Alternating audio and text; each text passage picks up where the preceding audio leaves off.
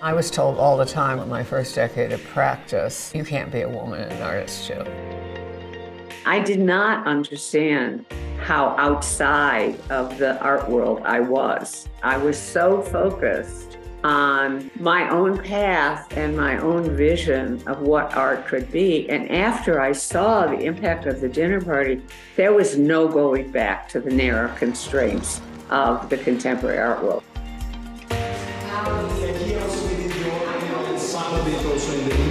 Okay. The right side should come forward over this.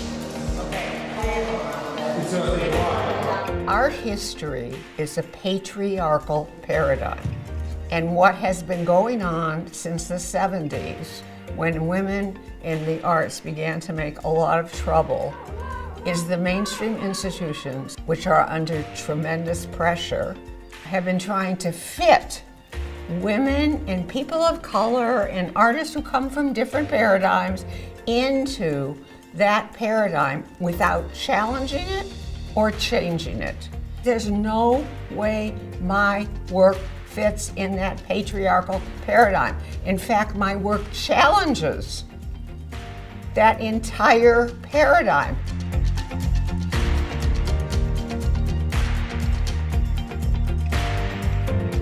I had been interested in fringe techniques from the beginning of my career when I spray painted, worked in fiberglass, worked in, quote, masculine techniques, although I myself think it's ridiculous.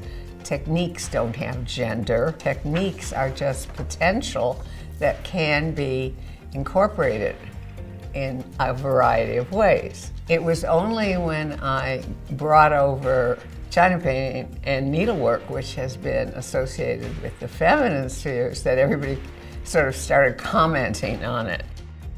I've always been interested in what technique will best convey what I want to communicate, because different techniques allow different forms of expression.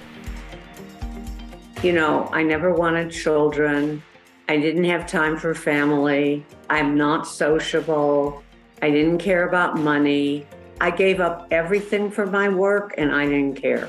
I had such a burning desire to make art. That's all that was important to me. However, from the time I was young, I set my sights on making a contribution to art history. Did I know for sure that was going to happen? Absolutely not. But I put my faith in art history. I never thought I'd live long enough to see this.